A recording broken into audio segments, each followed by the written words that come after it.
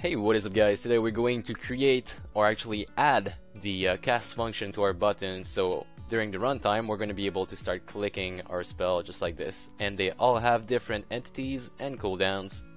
They're pretty much all different in their own way. So without further ado, let's get started. Okay, so let's go ahead and open player combat. What we have to do this episode is simply add the cast function from the spell to the button itself, but it's a little bit complicated, and you'll understand why in a second. So the first thing we'll do is we'll take off this input code here. So we're not using any kind of inputs now. We're not using the left mouse button to attack. We're not going to be using any inputs at all right now. All we're going to do is add a function of whenever we click that button, it casts our spell. So now we have a click only spell bar. Okay, well, not yet, but we will at the end of this video. We are going to go down here in add spell, and we're going to bind the onClick event of that button to something else, to the cast function. So the way we do this, and make sure you don't make any mistake in that, we have to say, well, first get the button, so spellButton dot onClick, which is the onClick event, and then we're going to add a listener, so add listener. And now we have to shoot, in that function, we have to shoot the Unity Engine event Unity action call. Now to do this, we have to use something we called a lambda. So we open the bracket, just like this, and now we do equal, and this is the bigger than sign, and then we do spell.cast. Just like this. This is a really weird function call, but this is what we're going to be using for this thing. And the reason we're using this is quite simple. We don't have the button right here. So since we don't have that button, we cannot manually set it to a spell. Same thing for our prefab.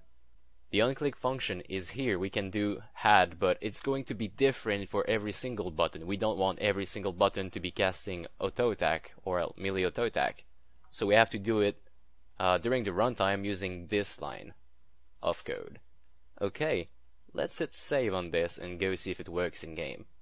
So now we remove the input. When I left click pretty much anywhere, doesn't do anything. Now I'm going to go click my button, and as you can see, it works. So that's our 0.5 second cooldown.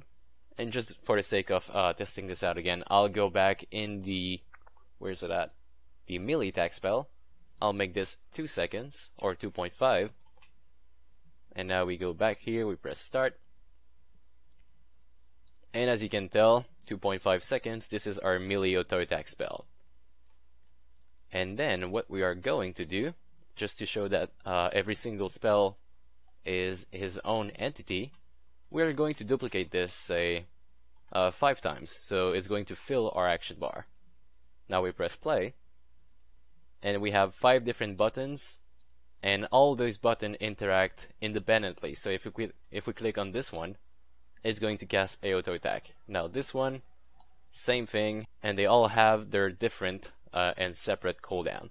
So let's test this out. We're actually going to spawn some enemies, and I am going to click on 2 buttons when they come close so we can quickly kill them. So 1, 2, 1, 2, 1, 2, and here we go. So we have 5 different instances of auto attack. Good. So now the next thing we're going to be doing in a future episode is we're going to remove these and create some new spells. So maybe a charge spell, maybe a long range AoE spell. So we're pretty much going to have fun with that. Alright guys, so that's pretty much it for this episode. Thanks for watching. If you learned something or if this was helpful to you, please leave it a like. If you have any question or comment, please leave them in the comment section below. Also subscribe for more tutorials. Thanks for watching, and I'll see you next time.